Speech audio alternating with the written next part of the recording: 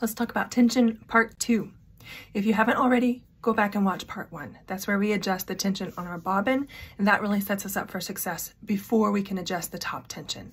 In order to test our top tension, put a different color on the top than what you have in your bobbin case. This will help us to differentiate where the problem really is. So a short sample with your 2 different colored threads, and then we'll take a look and see what we have.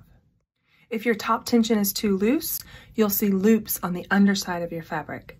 Tighten in small increments and continue sewing samples until you no longer see loops on the bottom of your fabric.